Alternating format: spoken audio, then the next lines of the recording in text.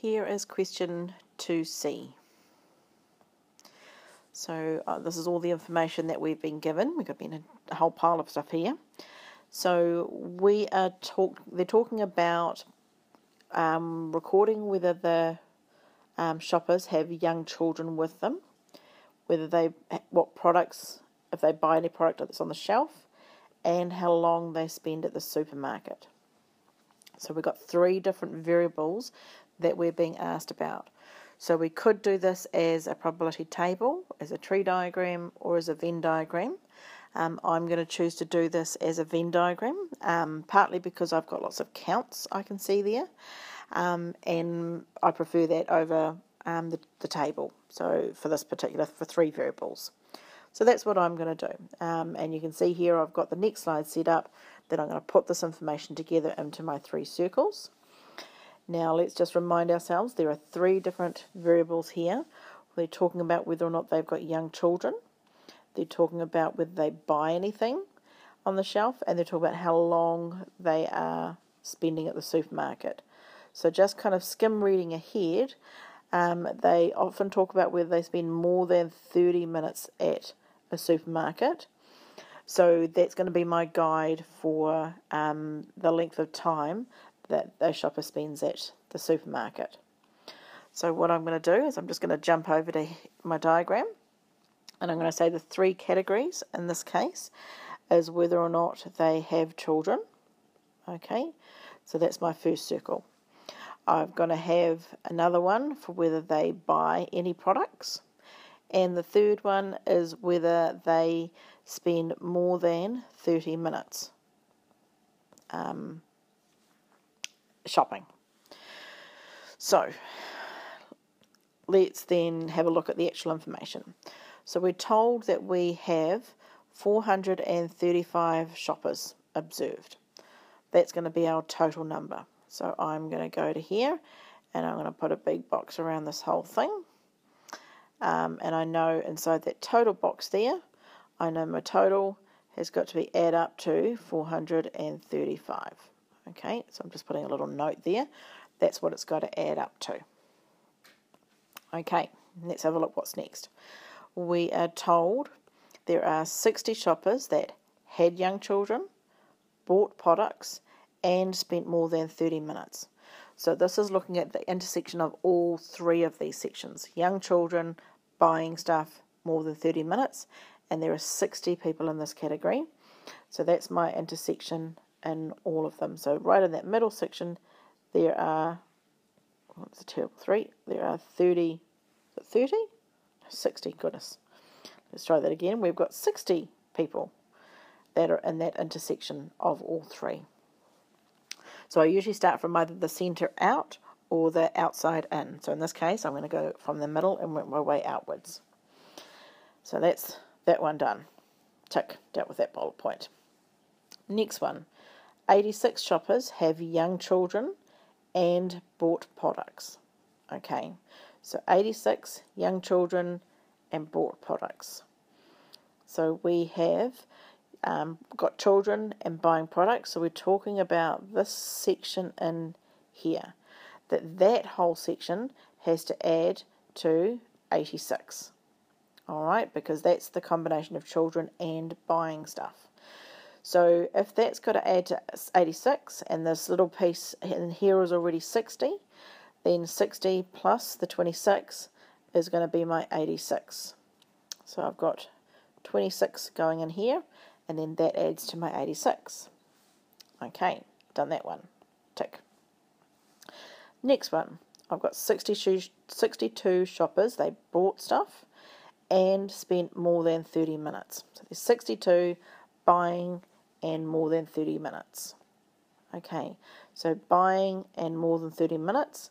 So there's our 2 circles, buying and more than 32 minutes. So that's talking about this combination here. And that combination has to be, there are 62 people in that group. So that's got to add up to 62. If I've already got 60 in the middle there, that means there's 2 that fit in the other part of it. So I'm going to have 2 shoppers that are in that section. That one's done. Tick. Okay, next one, I've got 129 shoppers that bought products. Okay, so 129 that brought products. So that's talking about this whole circle here, okay? All of that in total has to add up to the 129, okay? So that circle adds up to 129. So I can add up the pieces that I've already got. So I can add up my 26, I can add up my 60, and I can add up my 2. Combine that together, and that's going to give me 88. Okay, so those three together make 88. And it's got the whole circle has got to add up to 129. So 129 minus 88 is going to tell me how many are left in that group, and that is going to be 41 in that category. Okay, so I've done that one. Tick. On to the next one. 32 shoppers had young children but did not buy any products and did not spend more than 30 minutes.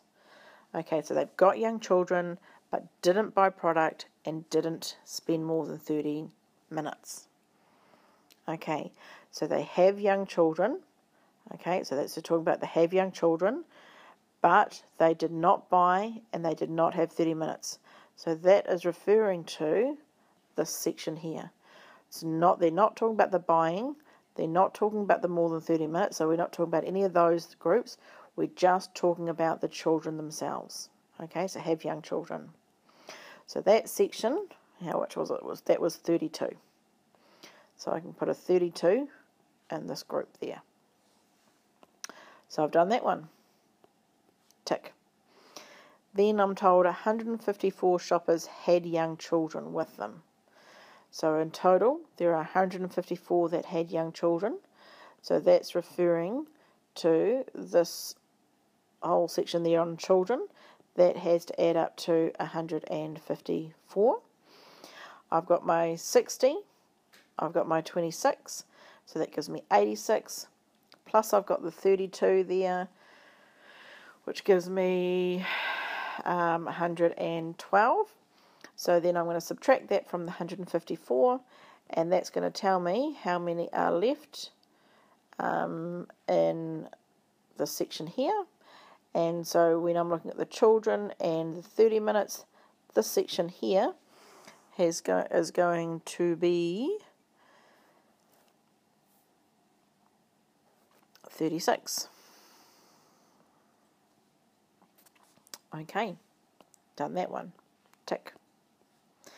Then last one here, 14 shoppers spent more than 30 minutes but did not have young children and did not buy products. So more than 30, not young children and not buying products.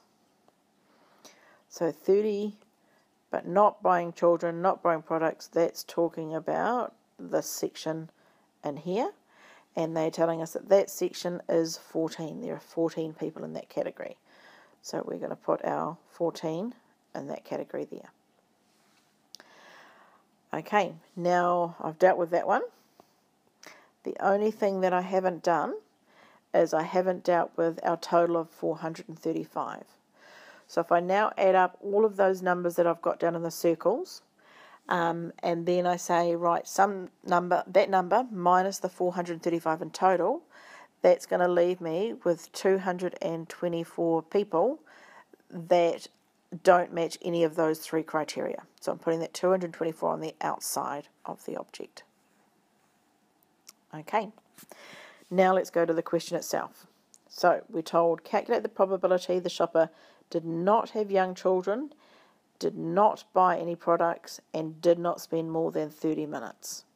So no children, not buying, and not spending 30 minutes or more.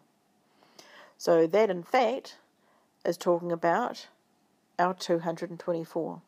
So we've got 224 people who didn't meet any of those three criteria out of the 435 people that we have in total. So I can write that as a probability and say the probability of not having children, not buying, and not being more than 30 minutes. That is my 224 out of my 435, or if you want to write it as a decimal, 0.515. Either of those answers acceptable.